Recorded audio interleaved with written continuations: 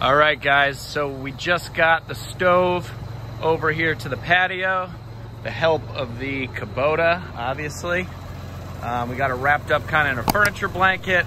We still have the hand truck underneath it. Now my dad, my lovely assistant, and I help.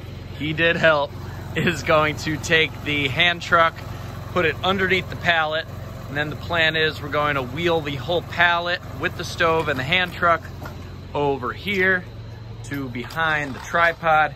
That way it minimizes the first step, and then we will just hand truck it in through the doors here. Excuse all of the mud on the doors, Louie and his muddy paws.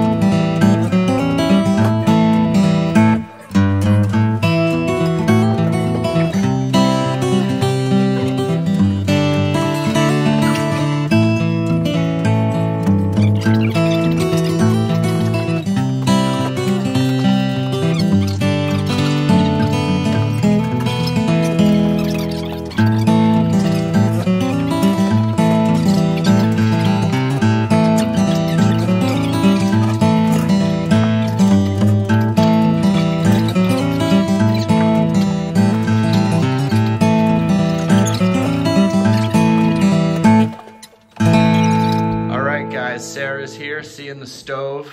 Looks good. It does look good, right? We got it on the hearth for the first time.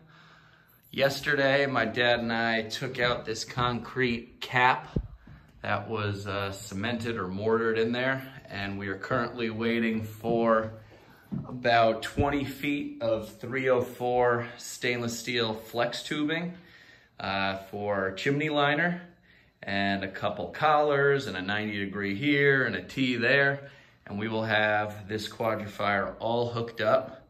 Yesterday, I went through the process of sanding it down with a wire wheel brush on my angle grinder and then polished it using 3 coats of stove polish. And I'll put a picture in the video here of what it looked like before and during the process. It looks like a whole new stove now, right, Dad? Right? Yeah. You saw it yesterday. My dad saw it yesterday. Clean as a whistle. Yeah. All grungy, like it was in storage forever. Well, I think it was in storage forever, but there was a story behind the stove. I actually ended up getting it for free, trading a couple cords of firewood for it. So I guess it wasn't technically free, but it is now in our home. Sarah can't wait to light it up. Can't wait. I've been cold the last couple days, so I'm eager to get this going.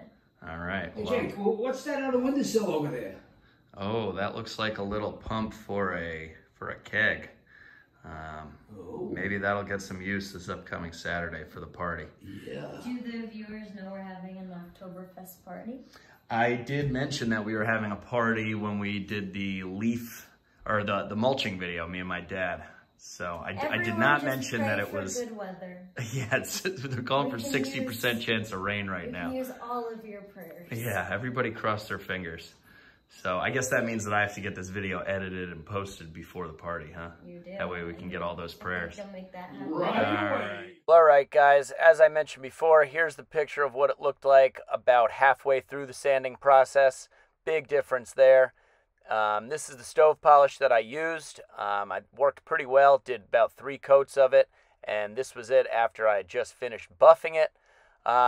We're super excited to get it hooked up. The piping should be here in the next day or so. But that's going to wrap up this video. As always, if you haven't done so already, hit that subscribe button, give us a big thumbs up, and we'll catch you on the next one. Thanks for watching.